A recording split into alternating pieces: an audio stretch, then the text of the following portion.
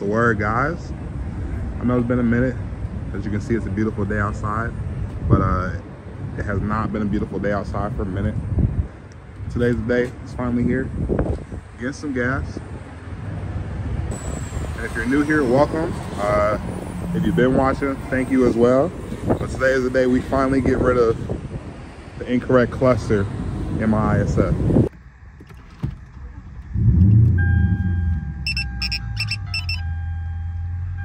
So as you can see, if you've been here for a while, you know I have an IS350 cluster in my car, and I'll put why in the description, because it'd be like my 100th time explaining why I have it in here. Today's the day we're finally getting that new cluster. As you can see, I have an IS350 cluster in here, and I've explained why numerous times, but I will still put why in the bio of the video. So yeah, I actually have to put a few more miles on my car because we got it overnighted, but I put a little bit extra mileage on it so I can still drive it throughout the week.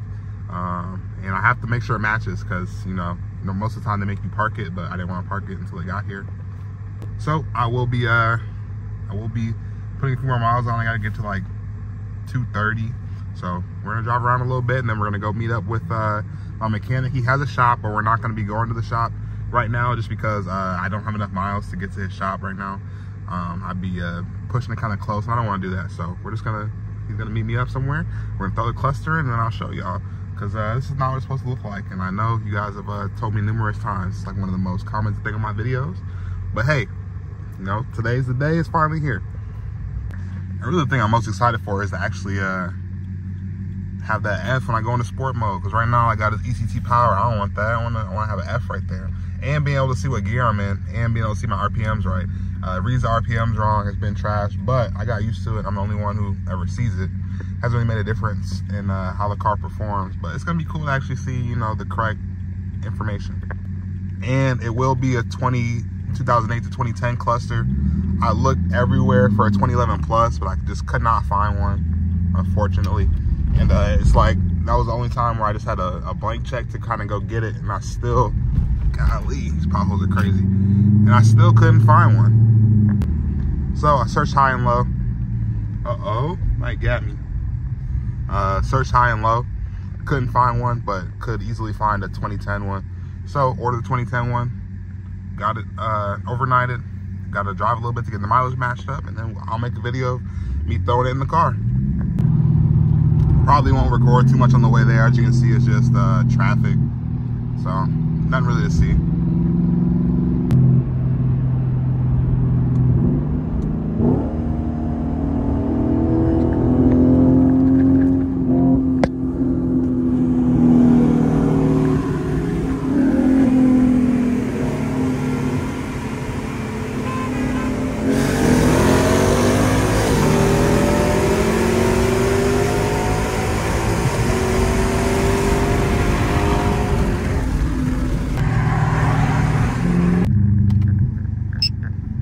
Gotta love driving through Chicago.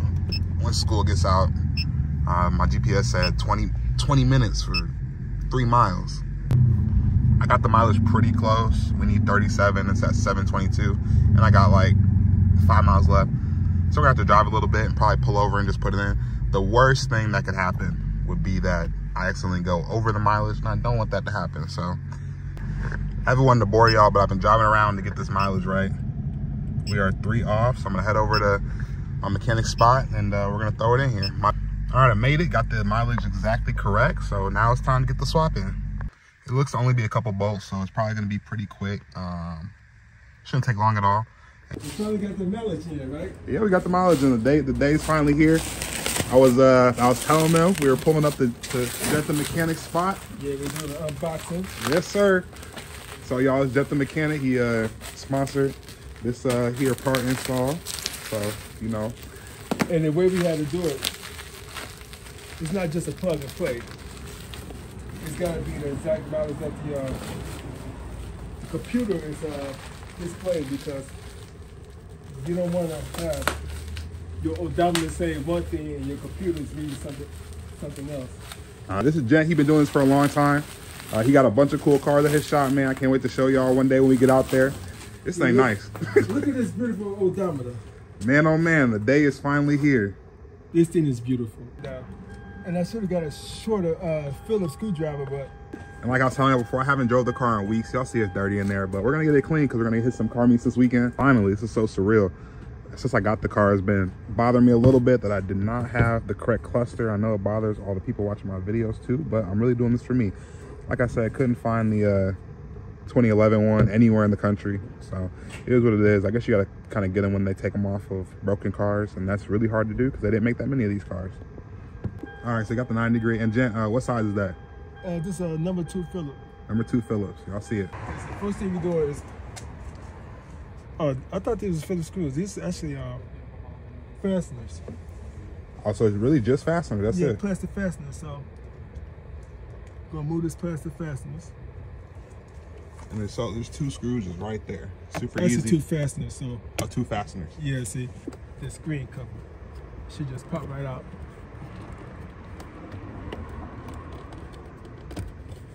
Gents, just look at the manual real quick, make sure you're doing it right. Don't want to mess anything up or break anything. So, Jent's an experienced mechanic, so he always, you know, lets us see what he's doing before he does it. Unlike myself, I've broken a lot of things, but I'm breaking less things now from trial and error. So I can see this being moved. Okay. So I think this has to be. Oh yeah, see. Oh, is that easy? So that drops down right there. So look, that was those Phillips screws right there. So let's get to those screws. Oh, so now right here, got the Phillips screws. I'm getting close to y'all because last week when I did my alternator, the videos weren't that great. So I'm trying to point out everything so you guys can see it. So right here. So right now he's knocking out those 2 Phillips screws. Easy. The manual tell the truth. If the manual say 15, you just have it done in 11. And we just go ahead and move this cover. So I think the reason why they want you to move the steering wheel cover, the trim cloth that's there, but so what we do, we're gonna disconnect the battery. Okay. To keep that steering wheel in that position. You gotta be very careful when you pull this cover off.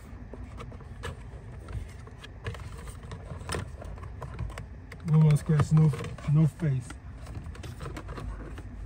Right here, right now, I think it's getting caught on the top a little bit. But just gonna wiggle it out real quick. It's a claw that holds it in place right here. It said move this claw right here. So you gotta push the claw up just like that on that side. You see these little claws right here? You push them up. Release the cluster. And we're doing our best to get a video of it. You can see it's kind of tight in there. My phone couldn't even fit in there if it wanted to. Okay, once I get the cluster out there, you can see the claws I'm talking about. Okay. You say you have to do that to get it out? Yeah, we're gonna have to move that trim cover so there's no way to escape that. You gotta turn the steering wheel to the right. Just like that. And you see these screws right here? Ooh. It's a screw right here. Pull the screw. Right there. You turn the steering wheel to the right. Ooh, let's see. I got you. Okay. And you remove this screw right here that you had to remove the steering cover. And then after that, you should have access to take out the cluster. Okay, I'll drop that. So then, to get to the other side, turn it to the left. See that screw right there? So, do we have a choice? No, we don't.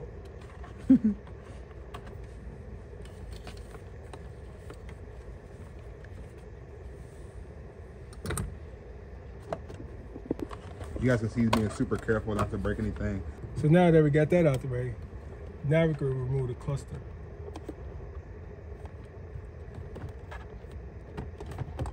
Slides right out.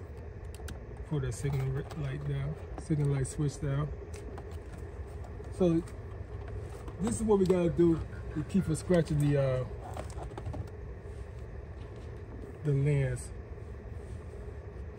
Yeah, because if you take this out of your car, I'm sure you know you might want to sell it, might want to keep it, whatever you're gonna do with it, but you don't want to mess it up. And right here, this is where the connector is. So there are two connectors. You have one right here, and then, yeah, one right there. But those are connectors. So now we can, guess this is the best way to go. There you have it. So the two clips that you have to, the two jaws, the claws to release this upper part of the cluster is right here. All you're doing, you're getting your screwdriver and you just lifting it up like that on both sides. Yep. So there's a clip just like that on both sides. Right. Right in there. Here is the new one. Like I said, I couldn't find a 2011, but here we have. I'm still thankful for the 2010, or 2008 to 2010. It got the 180 on the dash. I'm gonna be able to see my oil temps. I'm also gonna get that, you know, nice big F when I go into sport mode and be able to see what gear I'm in, and it'll finally read those RPMs right. This is the old one. This is what I had before. You know, it's cool. It was serviceable. Only really I noticed it, but it wasn't fun not being able to read my RPMs correctly or see other things that my other friends could see on their cluster. So like that one better? Yeah, it's the one that's supposed to be in the car. Go this way, you know, to keep from scratching your cluster. So you gotta be very careful. So you just got both of them plugged in. It's pretty easy. Only 2 ports on the back, right and left. Cover it out the way. You have better access to the screws to the cluster.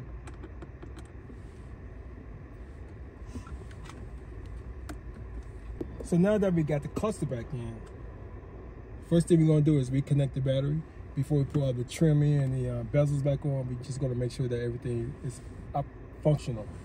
So let's connect these young batteries back up. Hey, Gentleman Man said it looks nice. He's not even a JDM man himself. Ooh! What a big difference. You like it? Yeah, but we just plugged it in. The company we got it from messed up. Like, Gent has the email right here where he said the right mileage. So they messed up. So what I'll probably do, they're only like 2 hours away. I'm sure if I drive out there, they'll fix it for me. So I'll end up probably doing that here in the future.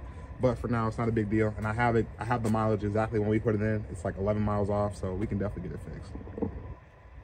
But not a big deal. I don't plan to sell this car anytime. So now it does look nice. I'll drive out there. As long as they say they'll fix it, I'll drive out there eventually. It's only 2 hours away. So it does look nice. I can get it fixed on the back end. It's not a big deal. I'm not sweating it. I'll know myself. It's 11 off. It is what it is. So yeah, it looks good. My car sounds crazy. I never get to hear it from the outside. So yeah. Wow.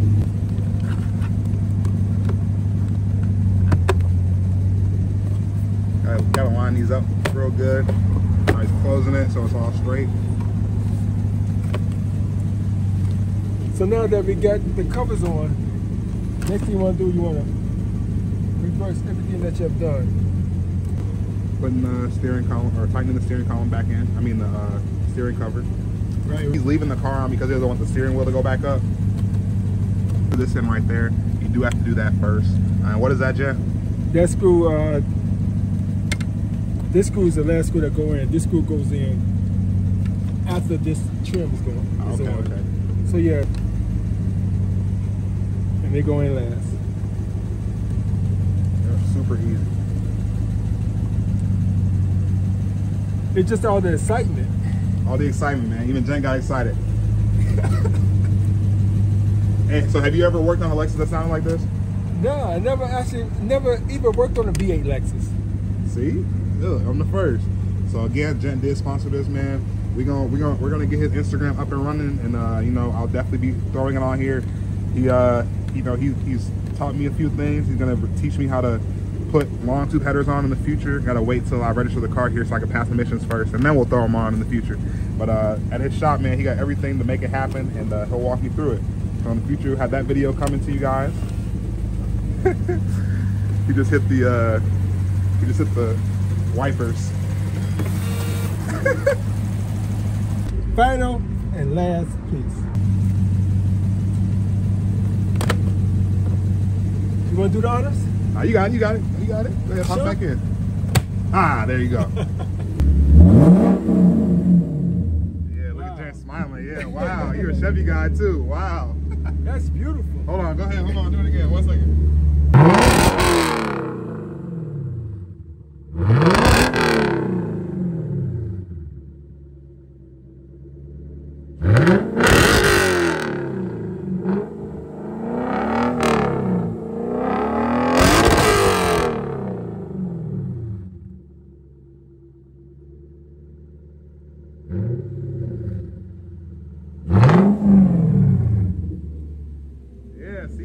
Chevy guy too. Look at you cheesing. Yeah. I think I'm a Lexus guy now. Yeah, of course. So 11 miles, does it really make a difference? I don't think so. Not really. It's not really a big deal. That's nice. There you guys go. I'll for sure get a couple pulls on the way home, show y'all what it's looking like. Looks good. Top of the morning, guys. It's actually the next day. I had to figure out something and I stopped recording it. Yesterday I had to figure out that ABS light, not ABS light, the other one that sounds like ABS. It's not ABS. That's for the headlights, because this cluster had it and it was flashing. So after we put it in, I figured that out. Then, you know, took my mechanic to get some food and came home. So.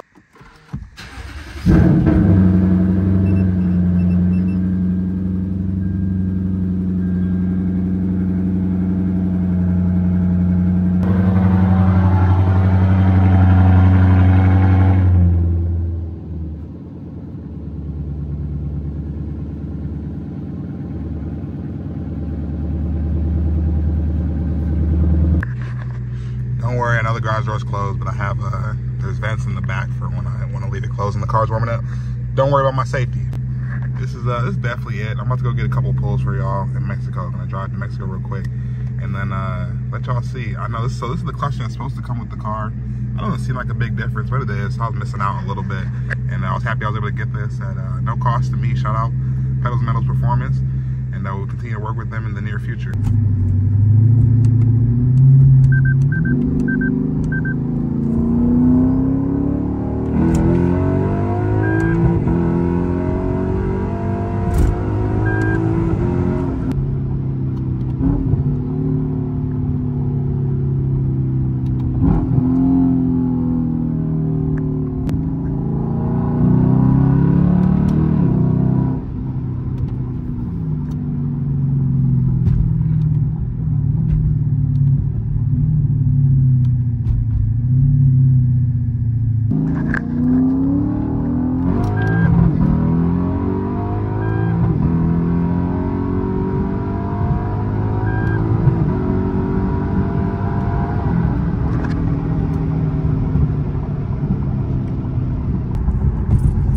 This video is a little bit later in the day. I'm still gonna throw it in where I was doing the pulls, but I really like the angle of those first couple, so y'all get some bonus ones.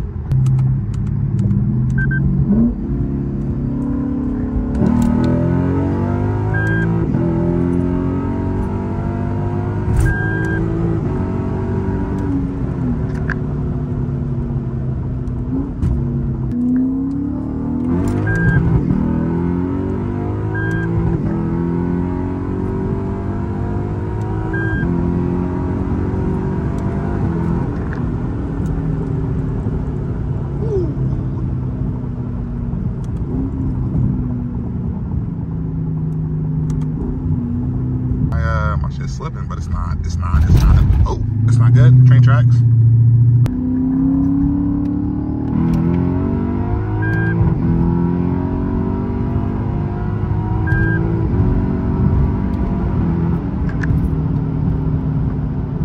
Oops, sorry about the finger.